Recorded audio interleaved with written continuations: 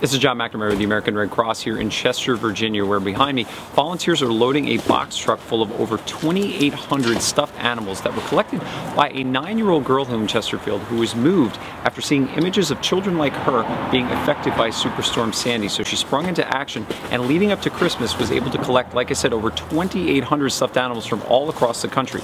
The only issue is she did not have a means to get them to New York. So that the end result of this is the volunteers behind me will take this truck, drive to New York tomorrow, and with the help of our New York area chapter, we'll distribute them to kids who have been affected by Superstorm Sandy. So a great happy ending as we go into 2013. So for more information about the Red Cross response to Superstorm Sandy, visit redcross.org and continue to follow us on Twitter at RedCrossRVA.